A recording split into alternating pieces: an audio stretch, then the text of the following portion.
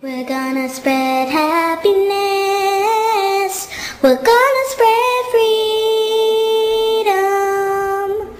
Obama's gonna change it. Obama's gonna lead. Kind of top-down economics where folks at the top are doing well, so the average person making $3 million is getting a $250,000 tax break, while middle-class families are burdened further. That's not what I believe is a recipe for economic growth. All right. What is the difference? Well, let's just stay on taxes. Right. Yeah, let's just stay on taxes for a moment here. Well, but what is the difference? Virtually everything he just said about my tax plan is inaccurate. All right. So if the tax plan he described were a tax plan I was asked to support, I'd say absolutely not.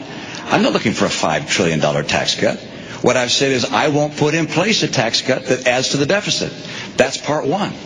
So there's no economist can say Mitt Romney's tax plan adds $5 trillion if I say I will not add to the deficit with my tax plan. Number two, I will not reduce the share paid by high-income individuals. I know that you and your running mate keep saying that, and I know it's a popular thing to say with a lot of people, but it's just not the case. Look, I got 5 boys.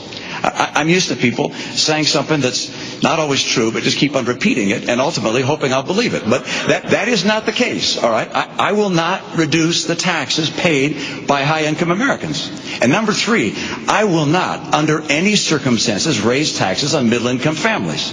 I will lower taxes on middle-income families.